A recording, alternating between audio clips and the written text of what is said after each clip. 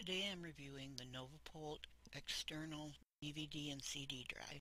I bought this drive to use with both my PC and my laptop. My laptop does have a built-in CD drive, but I really wanted to use the DV drive with it too. The external drive is small and lightweight, so it's easy to carry along in my laptop bag when traveling. So that's a good thing. I think the drive looks pretty sharp with the textured white plastic top against the black base. The cord is built into the external drive and tucks neatly into the bottom of the drive, so you always have it with you. I wish the cord wasn't attached to the drive, though, for a couple of reasons. First being that this type of cord should be replaceable, since the cord may fail over time with repeated use, leaving you with no way to power your device. And second, the cord is just too short to be practical for my computer. It might work well with others, but it wasn't the best fit for me. I have USB ports in both the front and the back of my computer, but the placement in relationship to the cord is not convenient at all. If I plug this drive into the back of my computer, I need to stand up and reach my hand into an awkward location just to get to the drive, or move my computer to a new location where the rear of the computer is more easily accessible. Neither one of these works for me.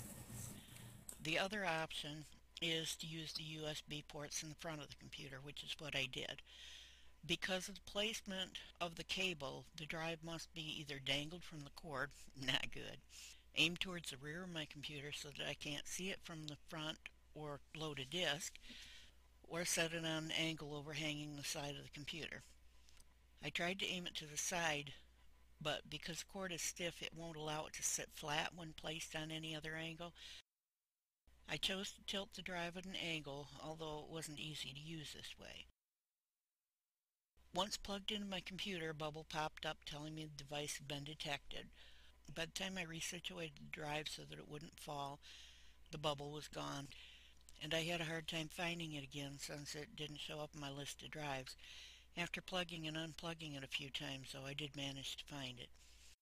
Once the drive was plugged in, I heard it make a noise letting me know that it was trying to spin the disk. I pressed the eject button on the front of the drive and it only opened a crack.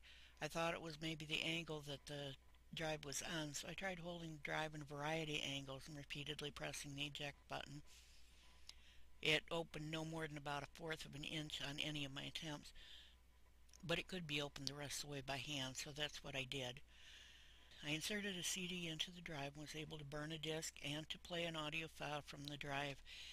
There were a couple of concerns between the cord and the drawer not opening properly, but still the drive was both able to read and write a disc, so I feel that it's an okay burner for the money. I'll be testing this further on both my PC and my laptop over the next few days, and will update if necessary. In the meantime, I can only give it about 3 out of 5 stars because I really had hoped it'd work better than it does. Hopefully it'll work better with my laptop since this is where I needed it the most. More information in the comments below. If you liked this review, please give it the thumbs up and subscribe to my channel to see more.